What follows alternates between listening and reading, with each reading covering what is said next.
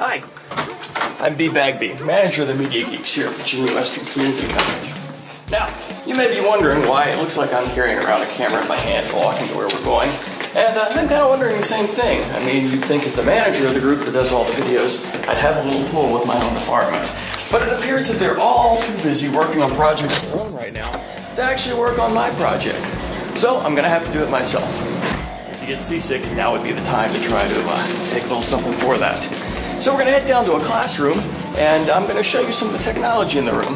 In the meantime, I'm going to tell you a little bit about what we do here.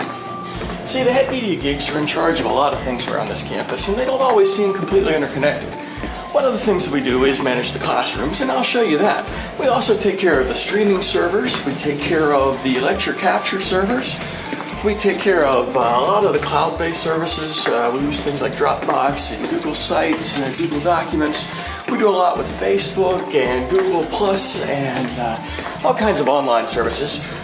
We're also here to help you with developing content for yourself. You may find us taking care of things like video conference rooms and various technologies for presentation. So the list is really long, it'd be hard for me to cover it all. But that's a pretty brief overview. Okay, so here we are in the classroom, and I'm going to go ahead and find the key and let us in.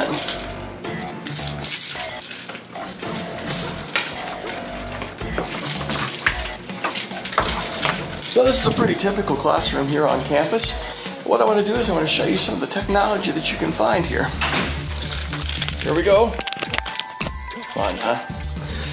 So this is one of our podiums. Now, a few things about this podium.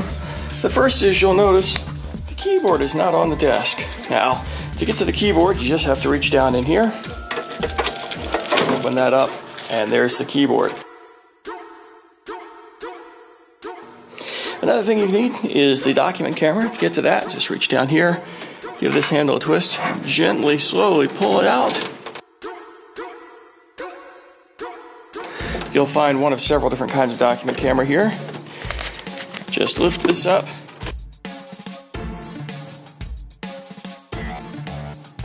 Now over here, you're going to see a few things on the desktop. Depending on which room you're in, all the rooms are going to have one of these. This is the IPVO camera. This is a little document camera that people seem to really like. You can move it, twist it, spin it, and it'll work with the software on your computer. The other thing you'll find is this light right here, and the switch for this light is right here. That lets you get a little light on the top here if you need to turn off the lights to see the projector. Also does a really good job of lighting anything that you put underneath that camera. Another thing you're going to see is if you're in one of the rooms with a touch panel, it'll just be a black panel. It'll either look like this with the buttons on the side or no buttons. Either way, you just touch the screen. The first thing that's going to happen is it's going to power up the projector and be ready for your computer input. Turn on the computer. Usually you'll find that right down here. Small computers, or sometimes you'll see a tall computer there. Just push the power button and you'll see that start up. All of our monitors are now on stands if you're in an electronic classroom. You can see that stand right there. What that lets you do is that lets you move this monitor to give yourself more space. So you can move it up and down. You know, whatever makes it most comfortable for you. You'll also see in the room a couple of different things. If you're in a lecture capture room that has the new pan tilt zoom cameras, you'll see those right here. If you're in a room with one of the older ones, you'll see a small black camera on the ceiling. It does the same thing as far as being able to capture your image at the front of the screen. It just doesn't pan and tilt and zoom for you. So that's a really brief overview of the electronic classroom. Now I'm going to show you some of the things that you can do on the computer.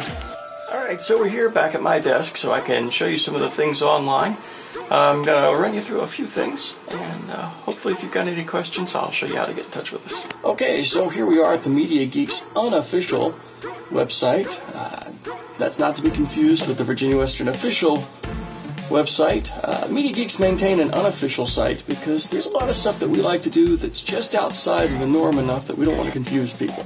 So of course in your first meeting here we're going to try to confuse you by sending you to our unofficial site. This is the place where we try to do things that are kind of on the fringe or the cutting edge of the support that we're providing here on campus. So this is a Google site. Any professor can create a Google site. They're all provided through your BCCS Google account. And what we've done is we've created just a really easy site here for some of the stuff that we like to do. Here you can see our team. That guy in the middle there is actually not in our team per se. We keep asking him to deliver stuff around campus, but he never seems to return our calls when we ask him to do work. That's Dr. Sandel. But the rest of these guys, they're all part of our team. That's Joe and Dave and Jason and Jake and Sammy and B. Sam's our student worker. All right, so a few things about this page. This is where we tell you a little bit about what we do. Again, the list is so long we could never do it all, but it does kind of cover the basics of what we do. It'll tell you where we are, but if you're sitting in a room right now watching this, you hopefully already know where we are, because this is just showing you the campus, not our office. So, here's a really important one, our updates from Twitter. What we do is we post to Facebook and Twitter on a fairly regular basis. If you're using Lecture Capture, we also have our Lecture Capture server alerting Twitter, so you can always tell by going out here if the Lecture Capture server is up or down. As you can see, we were doing some testing on the 11th, and so it went down for about 5 minutes, and then below that you can see a few of our posts that I've come across over the last few days. Over here on the left-hand side of the screen, we've got the Media Geek hosted events calendar. We'll talk about that a little bit. Some quick communications if you need to get a hold of us by email, by Facebook, through Twitter, or if you want to watch our YouTube channel. Right here we provide a few links that we think are important. There's the Panopto documentation. Now, of course, you've probably either talked to the help desk or to Distance Learning a little bit about Lecture Capture already. If you haven't, they will be talking to you. Below that is Classroom Technology. This is where you can get information about the classrooms. You can see the lectern that we just showed you. And you can also find this great list right here of room descriptions. And what we tried to do is we tried to go through the campus and list all the rooms that have technology in them, tell you whether or not they're Panopto ready, meaning they're ready to do Lecture Capture right in the room, and whether or not they're multimedia capable, meaning they have a computer, internet connection, a projector, maybe a document camera, that sort of thing. And then we've taken our best guesses to the room type and seat count to kind of give you a little extra information.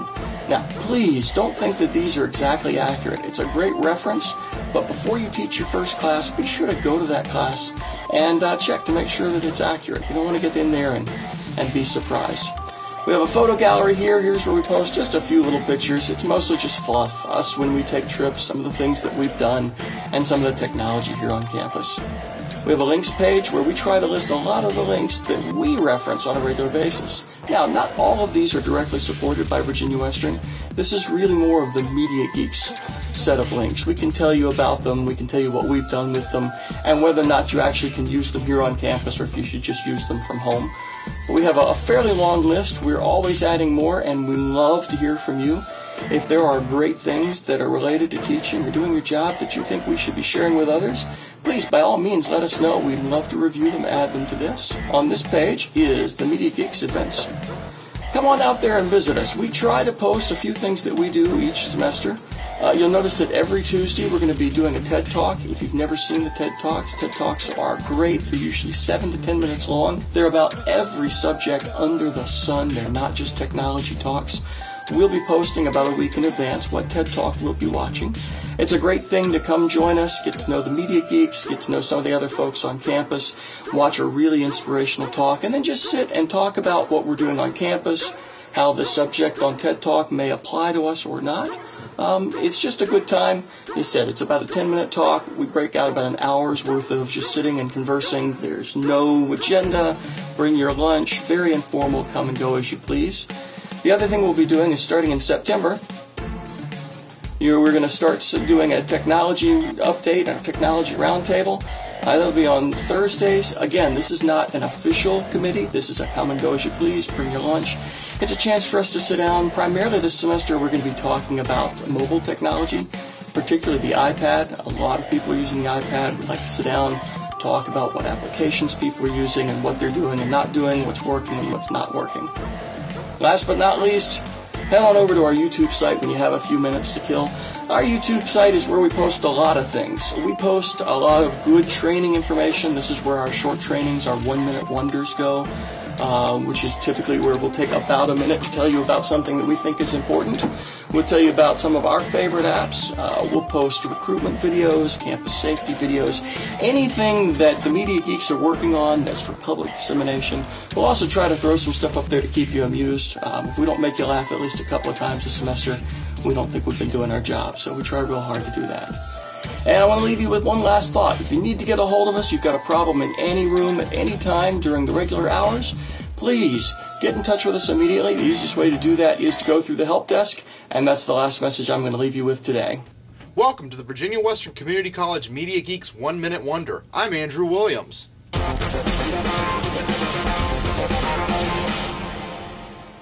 Did you ever wonder how to get help in a classroom?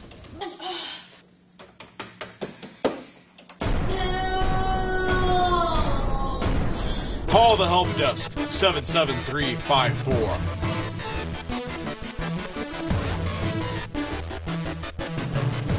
IT Services, this is Dick. Can I help you? I can't get the AV to work. I really need help. That sounds like a job for the Media Geeks. Media Geeks, what's the problem? Media Geeks, we've got a code red in Weber 217. We're on our way.